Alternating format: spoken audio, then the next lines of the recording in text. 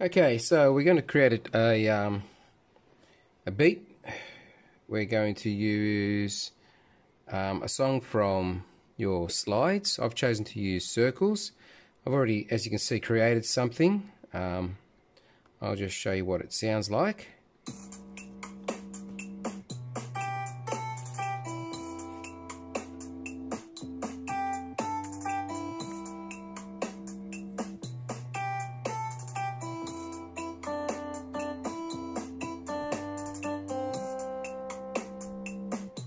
Okay, so as you can see, I've got 3 tracks: a drum track, a bass track, and the melody, the guitar track. So I'm going to show you how I did that from scratch. So first thing I did was, I'll actually delete all these tracks. So I'll show you how to do this. So first thing I did was created a new track. Well, actually I didn't create a new track, because the first thing I did was use the drum loop, which over here, the little loop symbol, and I typed in drums, and I had a look for a loop, and I chose acoustic drums, the acoustic drum track. That's the one you just heard. So I'll drag that over, and that'll give me so many bars. Now you want at least 8 bars, so drag this marker until you get at least to the 8 bar mark. I'll take it up to the 10 bar mark, and then of course you can drag your loop, make it as long as or as short as you want. So there's my bass track. Take that back to the start and create a new track. Now I'll lay down the drum track, sorry, the bass track I should say. For the bass track, now of course you can use the onboard keyboard to help you play the notes. Otherwise you can download the Bono template, cut that out and paste it over your keys. So I'll be using that template. So we'll choose a bass guitar sound for this track, and we go over here to bass. I'll choose perhaps a synth bass sound, or maybe even just you can either go electric or synth. Let's try a synthy sort of a sound. Yeah, that one's not too bad. It's a bit distorted.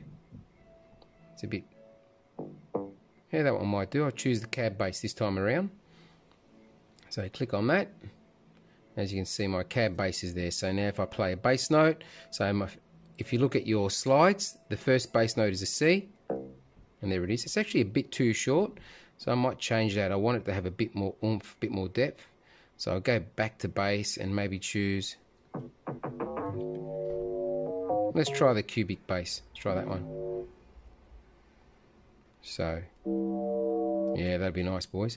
So we go back to the start, press record. Now, I forgot to mention, I set my tempo to 118 and I put my metronome on. That's going to help me with the counting and make sure I'm in time with everything. So 1, 2, 3, 4. 2, 3, 4. 3, 4. 2, 3, 4. 2, 3, 4. 2, 3, 4. F, G, C. And there's my bass line. So I'll take that back to the start, and we're now going to add the melody. So I think I had for the melody a guitar sound. You can put whatever you want. I'm just going to stick with the guitar sound. Actually, guitar sound for now, which is up the top. And I'll just go acoustic. Yeah, just an acoustic guitar will be fine for me. And we go back to the start of the track and press record.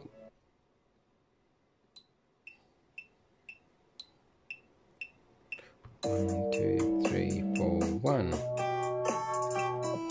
2, 3, 4, 1. 2, 3, 4, 1.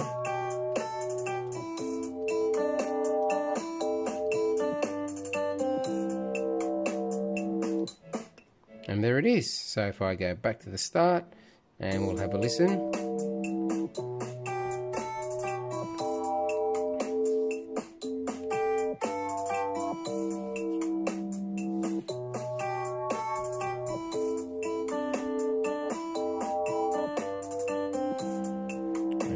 And there it is. Good luck, boys. Have fun.